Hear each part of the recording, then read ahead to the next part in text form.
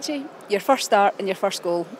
Just tell us a bit about how that felt. No, yeah, it was amazing. I think I can't even explain it now. I'm lost for words. It was just perfect. I was lucky to start, and luckily I had a good game, and yeah, it was just amazing. Sean, we spoke to Matt Jelks earlier, and he said when he saw you putting the ball down, he was sure you were going to score that free kick. Did you feel the same? I'm probably not as sure as Gillo's pretending to be. I think I needed to. I don't think I did great for their goal.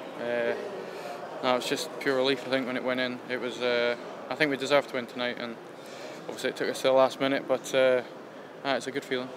Do you feel extra pressure knowing that it was last minute and it was kind of coming down to you?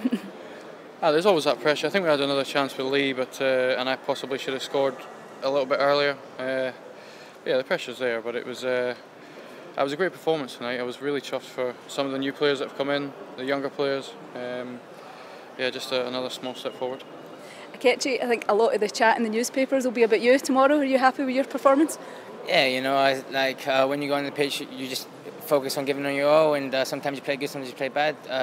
And luckily for me today, things went well. But it's not just about me. It was an amazing team performance. We were a bit disappointed to go in at half-time 0-0. I felt that we could have had a couple of goals, and luckily Sean just came up and did what he did, and he got us the 3 points.